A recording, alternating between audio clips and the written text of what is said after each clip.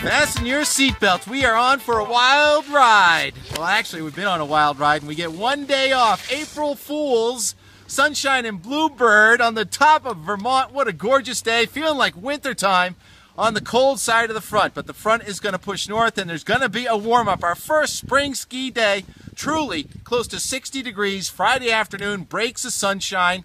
All that rain we're talking about, it's probably going to be very light rain on Thursday, late in the day and at night. And then on Friday, after a warm day, a cold front comes through, and it's going to start to snow on Saturday morning. A lot of places like here at Camelback, what a pre-April Fool's dump that was, right through western Pennsylvania, New York, northern Vermont, Ontario, Quebec, and then we still have Crab and Marble in southeastern Canada getting hammered by all of these storms. Saturday looks like that zone is 5 to 10 inches of snow. Now, you'd think you want to go up to Tuckerman's Ravine this time of year. The sun is out, right, for one day in a row.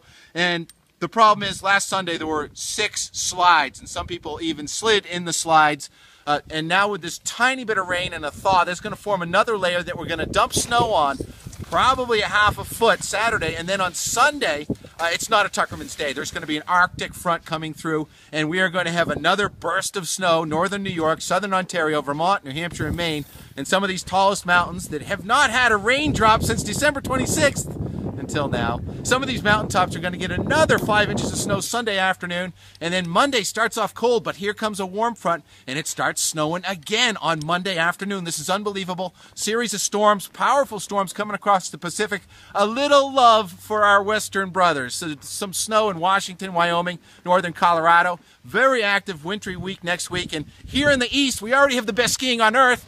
These Brits came here, they said, 500 Brits are on the mountain saying, this is better than the Alps. People are nicer and the snow is a lot better. And that's what it's going to be next week if we can keep that front south of, say, Worcester, Massachusetts, Wachusett, right on the line. Next week there's going to be snow and or ice and or rain. So we're really going to have to stay tuned. We'll probably have an early snowcast next week because winter just will not quit here in the east. See you on the slopes.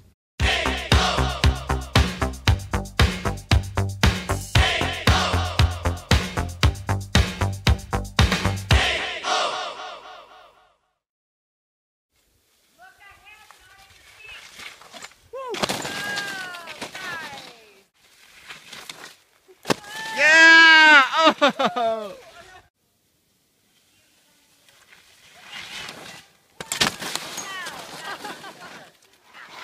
You all right?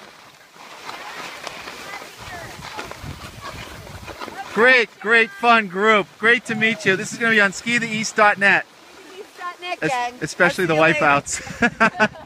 We'll save those for the last.